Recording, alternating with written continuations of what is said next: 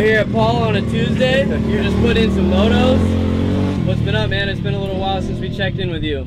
Yeah, I'm back out in California. Just, you know, just living the dream. It's, yeah, man, it's been a long journey. You know, a lot of people probably know I was injured. I had a really bad wrist injury that was like, went from not so bad to really, really bad. And yeah, it was just a mix of, you know, so-so doctors, I don't know, a lot of different things, honestly, that, you know, if I could go back, I would do it a completely different way. But I'm here, and yeah, it was basically, yeah, I slipped on a knack whip, which happens occasionally, but normally it's not so bad. Normally you can, it kind of slips in a spot where you can still put yourself back on the bike, and then you can still land okay, and it's not. So I've done it a bunch of times, and yeah, this one time it was just weird, like my foot was almost back over the bike, and then it slipped off, which is like a really odd place for it to happen. And when it did, it was like it's like I slipped on ice, and I was just, it was so late I was already going back, and I'm just sitting there under the bike because I'm like whipped out doing a knack, and there was no way, so I just tossed it. But you know, I landed on my feet, I rolled to the left, all my dirt was like on this side, and then I get up and it's like my right wrist is hurting, and I'm like, this doesn't make any sense, dude. How did I get my right wrist? And yeah, I guess it was supposedly similar to Roxon's. That's what I was told. But I had a worse dislocation, so when it dislocated, it pinched all my nerves that run into my hand, which like basically jacked them up for a while. So the first couple months or so after I had surgery, when they released the pressure off him, it you know, I really didn't have any movement in my hand or anything. Like I kind of lost almost everything. I'd just sit there and I'd be like, come on. And yeah, so that slow healing, and then it just being casted for so long, by the time I was able to start therapy, everything was just so jacked and so locked up. It was you know, a couple months just learning to reuse my fingers and stuff, and then a couple more months trying to get my wrist and my fingers like moving again, because I was basically just locked like a little claw for like 11 months. And yeah, that was it. Slowly but surely things got better, and then I started mountain biking, and that got it a little better, and then put the thumb throttle on to start getting some impacts on my wrist, and that made it a little better. And now here I am riding a twist throttle, and you know, I mean, I still got a ways to go, but hey, you know what, I can ride. There's not too much I have issues with, like jumping and stuff. It's just like relearning that little fine touch I'm kind of missing. So I get whiskey every once in a while. I jump off berms every once in a while, but other than that, it's not so bad. At first, when you first started riding though, you mentioned you had a thumb throttle. You had a thumb throttle done up on your KTM 450. That's kind of unique. Talk about that. That had to help out a little bit, right? Yeah, the thumb throttle, honestly, it was just, it was a last minute, like, ditch effort to try to go to X Games. It was coming up, it was like 3 weeks away, and I had rode around a little bit, and I tried the twist, but I couldn't control it, and I couldn't twist it all the way at all, and I don't know, it was just impacts everything.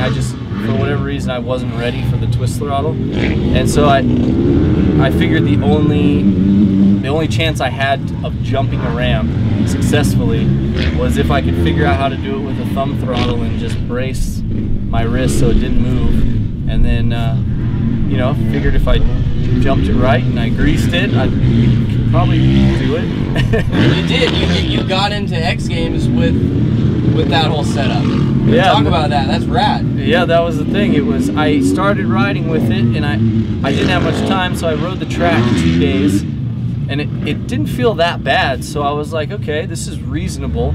But you know, on the moto track, you don't need to like, you don't need full throttle necessarily. You don't need to really like whop on it and stuff. You know, you're going fast and you're scrubbing and all that. So it wasn't bad on the moto. A little weird in turns and stuff because you weren't twisting the throttle. But as soon as I went to the ramp, I started it in, you know, like 50 feet or something, and just made sure I could clear it. And then I literally just slowly moved it back. I only had like 2 days really to do it. So the first day I got it back to like 65, and I was like, or 60, 65, and I was like, okay, I'm close. I only got to go like 10, 12 more feet, and I should be okay. And then so the next, on the Wednesday before X Games, I got it back to 75, and then I just made my runway like as short as possible, and I would turn around, and I just made sure my run was identical every time, and I just knew, okay, full throttle at the bottom, full throttle at the bottom. And then I did, because, you know, I didn't really learn, like I didn't have control so much of the thumb, I couldn't really tell like what was half throttle, what was, so it was just easier to just whop, push it to the stop, and then I'd make the ramp. And so, yeah, that's what I did. It worked out. It totally worked. And then I got there, and I mean, I actually didn't feel that bad. I felt like if I had a couple more weeks with it, I mean, I could only seat bounce because of where it's positioned. I couldn't stand and hit the ramp, and I could only whip what's my opposite way technically. So, you know, it was a little weird, but it wasn't that bad. I was like, dang, if I could add another week or two, I really think I could have been like a little more competitive with, you know, not to win, but, you know, maybe I could squeeze up towards that bronze or something, maybe. And I thought the ramp was good there, so a couple of the guys, I think, didn't like it. The runway was kind of weird for me. It didn't matter because I hadn't been riding anything else. For the other guys, probably that had been riding other ramps, it was a little off. So, yeah, hey, you know what, I rode. I made it. And so, you know, you've had an up and down, how long? 14 months now since the injury? It was 11 months to get back on the bike, and then the last 3 you've been riding. So yeah, 13 to get to the twist throttle. Right. So 14 months, and you're still not even out of the woods yet. You know, that's obviously something that no one would look forward to, but there was, you know, a light at the end of the tunnel for you in a sense this year. You're the newest member of the Weed Maps team. That's pretty rad. Talk about that. Yeah, so that was, that was the silver lining, and the whole thing is when I'm sitting there on the couch, like, missed Monster Cup, New Year was starting, I was like, had all these plans that I was just pushing aside because I couldn't ride. I ended up getting a call from the Weed Maps guys, and they basically needed, you know, a guy that free rode, did X Games, all that stuff, made content, filmed, all that good stuff. And I talked with them. It sounded like a good fit. I came out, had a meeting with them, everything, and you know, they were really into like ideas for filming and really open to different things, which is really hard with a lot of sponsors and other companies. Is, you know, there's a lot of red tape and like corporate stuff now that it's hard to get them to approve budgets for videos and things that a lot of guys like me and, you know, everybody else like the Bearmans, and, you know, it's a struggle. Like, we all want to film stuff and make cool things, but to get the money and to get it all passed through with sponsors and stuff is really tough. So just the fact that they were open to it and kind of like, yeah, what do you think? What do you want to do? Really kind of sold me on it a lot. And then at the same time, they were signing Jimmy Hill, Sack on Instagram, and you know, I did the Moto 9 part with him last year, and I had been riding with him and stuff. And if anybody follows him, they know the videos and the stories he puts on his Instagram.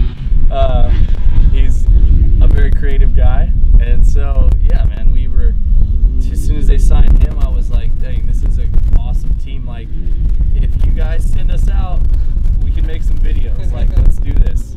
No doubt, no doubt. So it's pretty cool. So awesome. I'm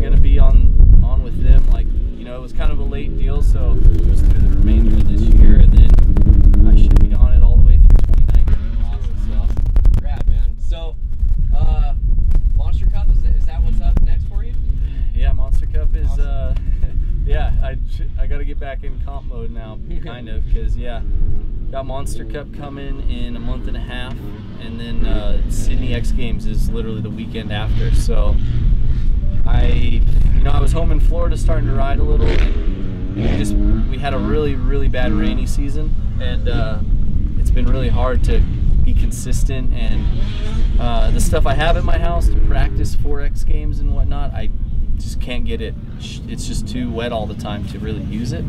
So I just basically loaded up my van as soon as I saw the weather report, and I rode 2 days with the twist throttle, saw the weather report for the next like 2 weeks, and I loaded up my van, headed to Denver, picked up Tedesco, and then me and him just road tripped through Utah for a week, and just rode Caneville and all these places, and then I slowly worked my way here, and then yeah, now I'm out here. So hopefully, I still have to work out some details as far as like where and what to practice for Monster Cup and X Games. So I'm kind of just winging it, and then I'll have to go somewhere, obviously, whether it's here or Canada or wherever I got to go. I got to ride quarter pipe and step up and all that stuff. So that'll be kind of easing into it, trying to get everything working normal again, and then towards the end of the month, early October,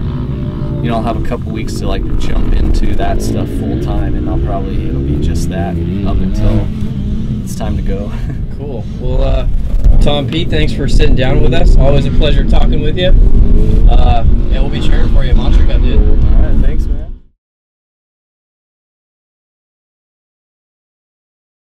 Wait, should I go shirtless on this one? I don't know. Maybe we'll do it on the next question.